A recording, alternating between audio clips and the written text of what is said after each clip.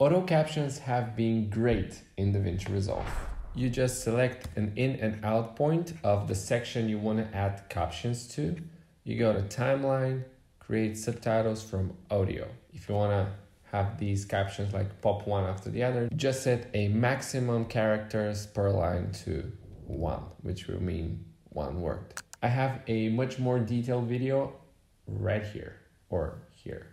So now we have the auto captions ready. But as we all know, we don't have a lot of animation settings. As you can see, we cannot add keyframes. The workaround was to copy and paste all individual captions into a text plus file and then edit them in the text plus effect. And this is where this awesome free tool comes into play. It's created by this guy, Orson Lord.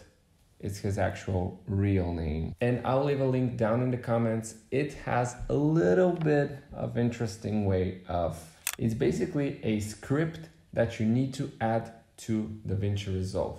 And here's how you do it. Once you download your file, you get this snapcaptions.lua file. This file you need to copy and then go to Library, Application Support, Blackmagic Design, DaVinci Resolve, then scroll down to Fusion and then all the way down to Scripts, and here in the Comp folder, copy and paste the Snap Captions script.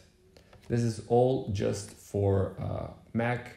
I don't have a Windows. It's probably the same folder that you need to copy and paste to. Once we have this over with, we're back in DaVinci Resolve. You have your captions, you go in the effects panel and add in a text plus effect. And then here in this text plus effect, you can do whatever you want. You can also go to this website called The Font, a lot of cool, free to use, free to download fonts for you as well. Then come up with any style you want or add some animation. So once we're done with that, you go ahead and create a new folder called Snap Captions.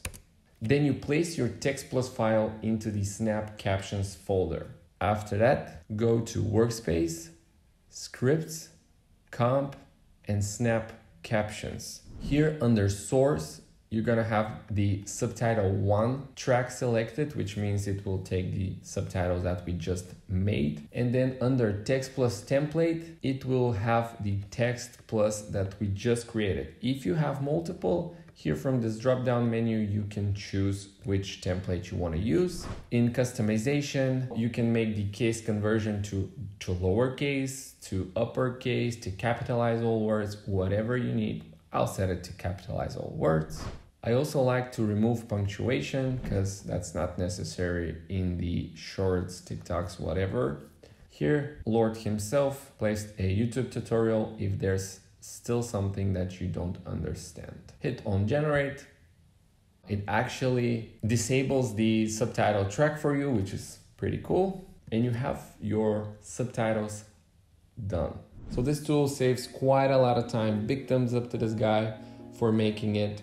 It's absolutely free. But hey, if you still don't know all the nitty-gritty about the auto captions in DaVinci Resolve, you can check my video out. And yeah, subscribe.